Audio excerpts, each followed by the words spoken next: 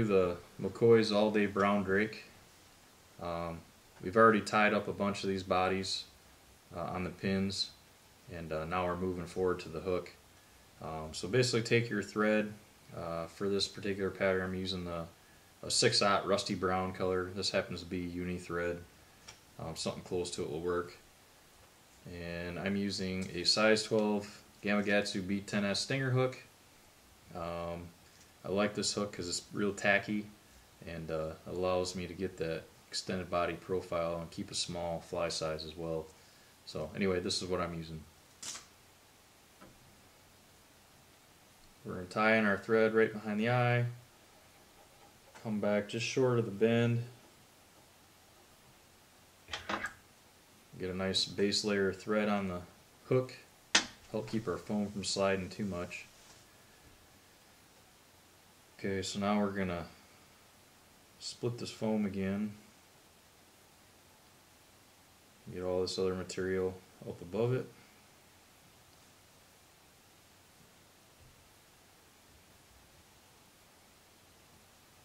And following the same pattern as we did in the body, each segment's going to be progressively a little bit bigger as we come forward.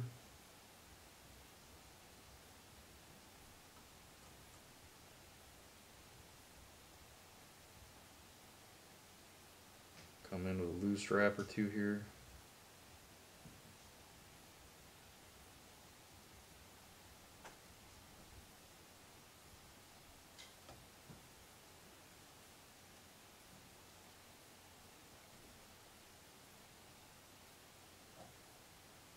We're just going to pull this forward.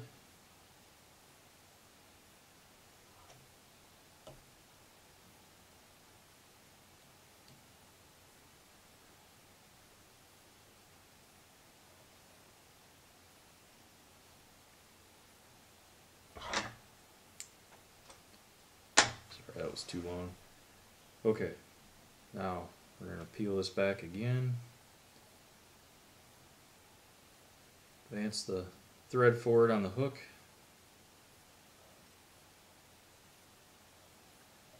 And that piece of thread that we left, we're going to just kind of grab it, get a couple of turns on top. And what we're going to do is pull this tight. And what it'll do is put a little taper in our tail. It's hard to see right now, but as we clean this up, you can see what I'm doing. Come back in with a couple of thread wraps, secure it. And this will help the fly keep its shape. We'll trim that out now. Alright, we're going to advance our thread to the next tie-in point.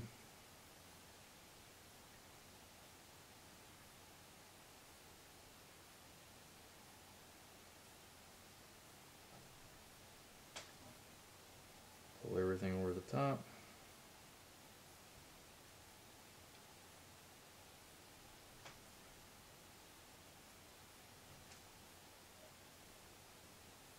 Come in front again. At this point we can cut out the moose body hair.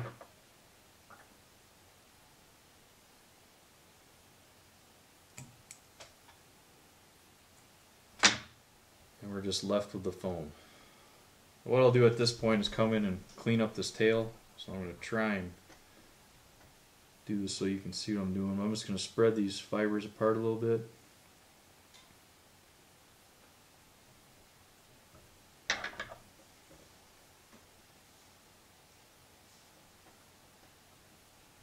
And take a cut right down the middle.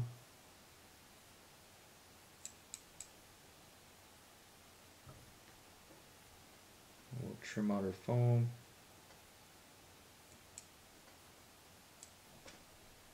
I'm going to try and leave about 4 or 5 fibers on each side for the tail.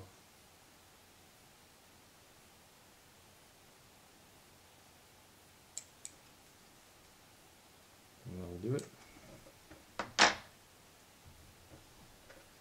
Okay. Rotate it slowly.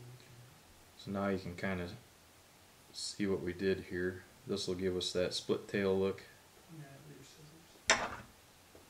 right there. You can come in and trim up any foam that doesn't want to cooperate. Just don't cut it too close to the thread wraps. The closer you get to that, the more likely the fly will fall apart. And I don't use any glue. I haven't used any yet, so this fly is usually pretty durable when it's done. Okay, so for hackle, we're going to tie that in next, and then we'll progress forward with the wing. So this is going to be a parachute. So what I did is pluck 2 feathers from 2 different color saddles. This is a Cree or a dark barred ginger from Whiting. And this one is the golden straw dyed grizzly from Whiting as well. So we're going to combine both these colors in this fly. So I'm just going to pair up the feathers best I can.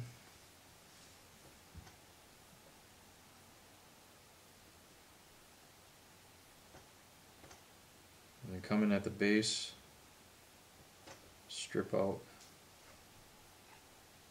stem a little bit.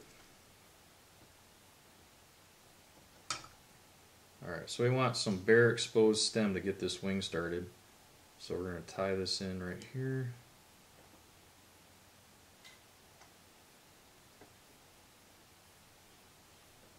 Trim that out.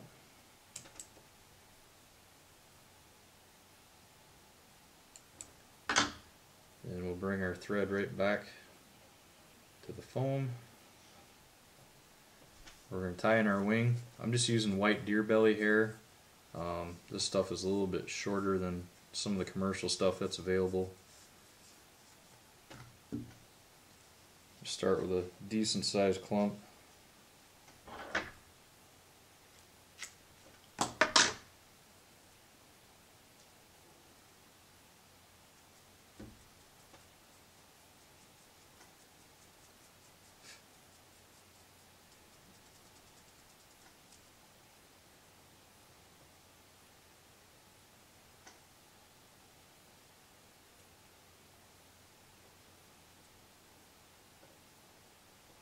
Now for proportions, I'm going to look at this body. I want that wing to be about the length of where we cut the foam. And we'll tie that in right there. Just right up on top. Through, let it flare.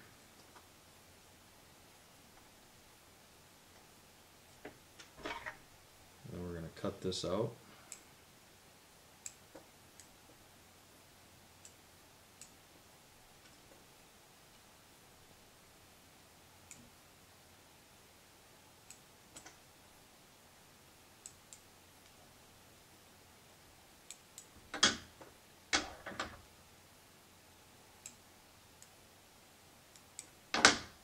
Secure this with a few more thread wraps. Alright. So now we want to take both the wing and the hackles. We're going to post this up.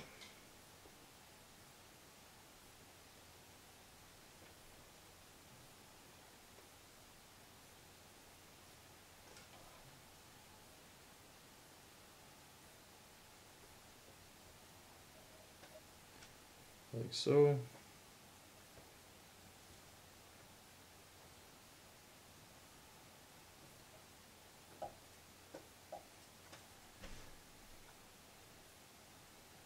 Then we'll wrap our hackle.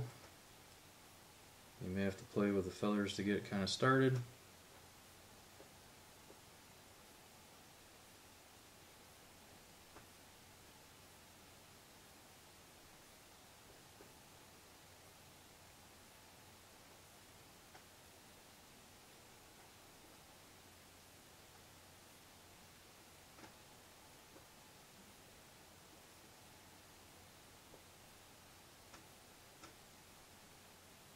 Tie it off right at the base of the wing.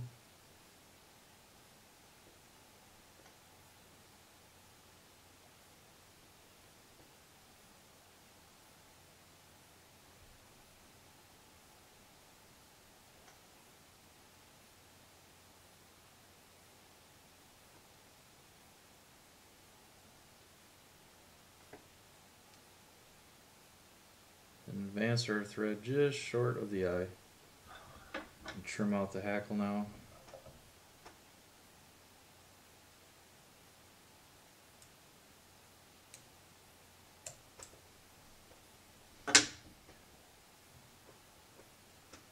Now we're just going to advance our foam forward.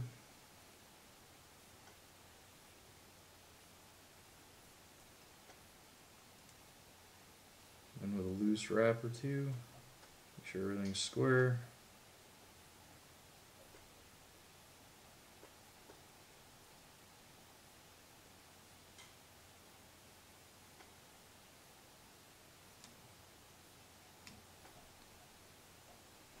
Trim that out.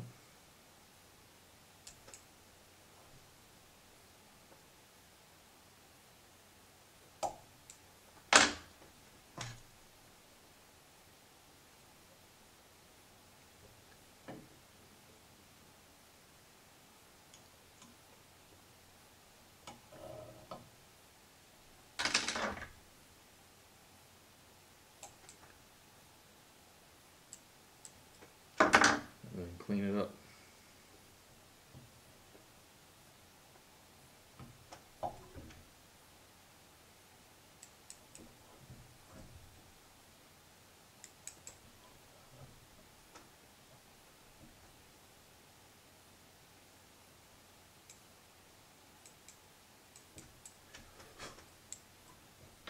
Alright, so now that we're that far, the last step is where all the magic happens. We're going to basically use a marker now. These are just prism colors, standard yellow. We're going to hit this body up with some yellow first.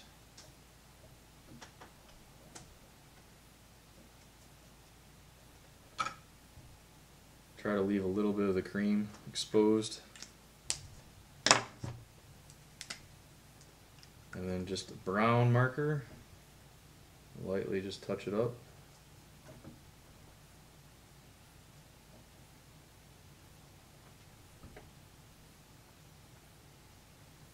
And that's it.